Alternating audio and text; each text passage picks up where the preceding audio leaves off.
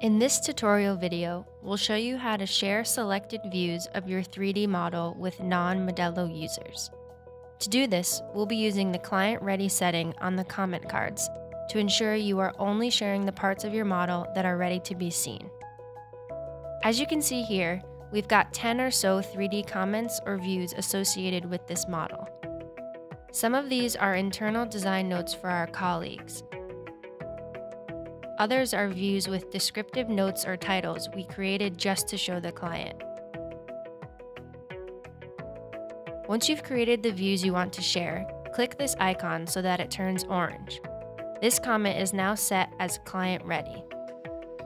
To share the model outside of your organization, click the Share icon in the toolbar and then select Share. Then, to make sure that you're only sharing the Client Ready cards, set this dropdown to Client Ready Cards, and then switch this toggle to On. This will limit the recipient of this link to only seeing the cards you set, and will lock their view so they cannot pan or zoom, but can only look around from a first-person view. If you want to double-check to make sure it works as expected, click Preview and take a look for yourself.